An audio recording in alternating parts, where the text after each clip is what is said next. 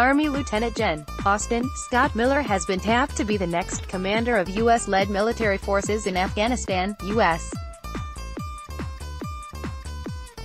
Officials said, as waves of attacks continue to rock the war-torn nation after nearly 17 years of conflict.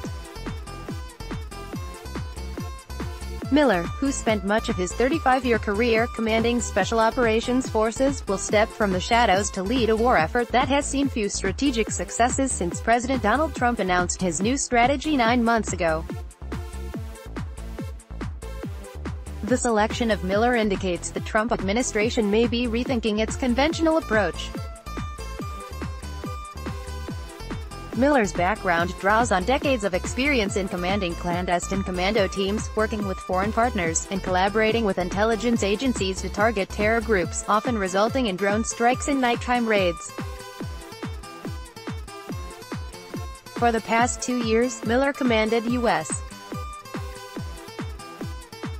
Joint Special Operations Command, the secretive organization that oversees the military's elite counterterrorism units, including Navy SEAL Team 6 and Army Delta Force.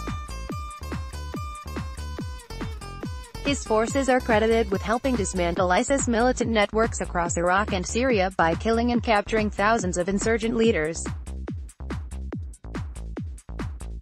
He has also developed an international task force to track foreign fighter flows and terror plots across the globe. Pentagon declined to comment on Miller's appointment, which was first reported by The Wall Street Journal. A formal announcement is expected in the weeks ahead. Miller, 57, will need to harness his extensive resume in counterterrorism operations to curtail the bloodshed and crush the mosaic of insurgent groups intent on toppling the Afghan President Ashraf Ghani's government. He will also have to draw on his previous experience overseeing U.S. Army training programs in hopes of continuing build-up the Afghan military. Miller has his work cut out for him.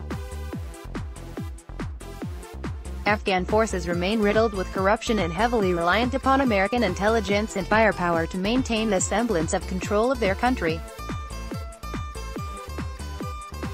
The central government held just 56% of the country's 407 districts as of Jan.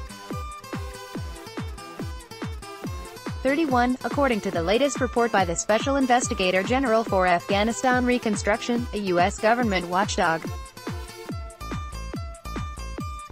Insurgent groups control or influence about 15% of the districts, while the remaining 29% are contested. The Taliban and a local ISIS affiliate have recently launched a series of high-profile attacks that have killed hundreds inside densely populated cities, including Kabul. Last week, Taliban fighters stormed the western capital city of Farah province and were repelled by Afghan ground forces only after U.S. commanders rushed air support from MQ-9 Reaper drones and A-10 attack jets. Just days earlier, ISIS claimed responsibility for an attack that killed at least 8 people and wounded dozens in a government building in the eastern city of Jalalabad. In short, America's longest war has no end in sight. Miller is well acquainted to Afghanistan's problems. He was among the first American troops inside the country after hijackers attacked the World Trade Towers and Pentagon in 2001. He later directed a Pakistan-Afghanistan coordination cell in Washington in 2007. He returned to Afghanistan for 16 months in 2010 and 2011 when he led an effort to train, arm, and equip local forces under the Village Stability Operations and Afghan local police programs. In his last rotation through the country, from June 2013 to June 2014, he was in command of all special operations in Afghanistan. Michael Mullen, a retired Navy admiral who served as chairman of the Joint Chiefs of Staff, said Miller's rare mix of combat experience, oversight of training missions, and interest in Afghan culture makes him the best athlete the military has to offer in taking command in Afghanistan. We all know it's a tough environment, and it's going to continue to be that way, but I can't think of a better officer than Scott Miller for the president to choose for the job. Miller graduated from West Point in 1983 and served in the 82nd Airborne Division, the 2nd Infantry Division, the 75th Ranger Regiment and Delta Force. It's in Delta Force, a unit that the military doesn't officially acknowledge exits, that Miller led ground forces to retrieve American troops under siege in the infamous 1993 Battle of Mogadishu. His actions were documented in the book and subsequent film, Black Hawk Down. Miller was awarded a Bronze Star with a V for valor during the harrowing 19-hour episode that left 18 Americans dead and 73 injured. Took command over Delta Force beginning in the summer of 2005, a blood-soaked period in Iraq when sectarian tensions were high in U.S. Special operators were conducting daily kill-capture missions against the insurgency, according to Relentless Strike, a book documenting the secret history of Joint Special Operations Command. Miller's most public role came in 2014 when he was commanding general of U.S. Army training at the Maneuver Center of Excellence in Fort Benning, GA. It was during that time he oversaw Army Ranger School and the process in 2015 that led to 3 female officers, first Lt. Shay Hever, Capt. Kristen Grayest, and Maj. Lisa Jaster, earning Ranger tabs for the first time in history. It was a significant moment for gender integration in the military and came on the heels of a policy change to open combat jobs to women in the Army. Miller once again stepped from public view when he took on the top spot as a 3-star general at Joint Special Operations Command headquartered at Fort Bragg, NC.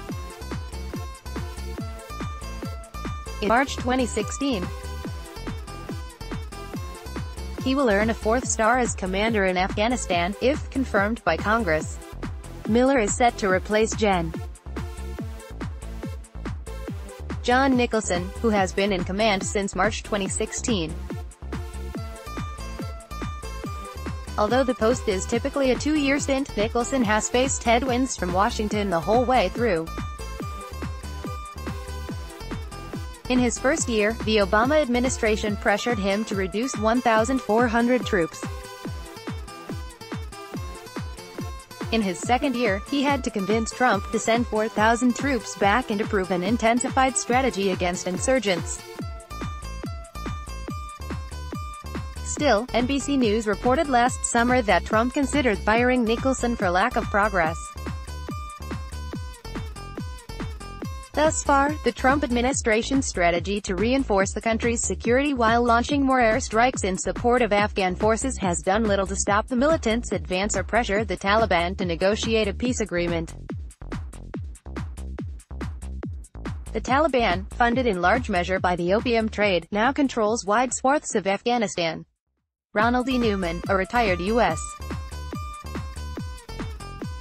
diplomat who has served as ambassador to Afghanistan, Bahrain and Algeria, said repeated policy changes toward Afghanistan by successive administrations has exacerbated the country's problem. "I don't know if anyone can solve Afghanistan's problems," he said. If the Trump administration stays committed, I'm confident Scott Miller will deliver positive results. There are about 14,000 U.S. and 6,500 NATO troops inside Afghanistan. The figure is far fewer than the 2010 peak of more than 100,000 U.S. troops, but Americans are still fighting and dying. 11 U.S. soldiers were killed in combat during 2017, 2 have been killed in 2018, and more than 2,400 have been killed since 2001.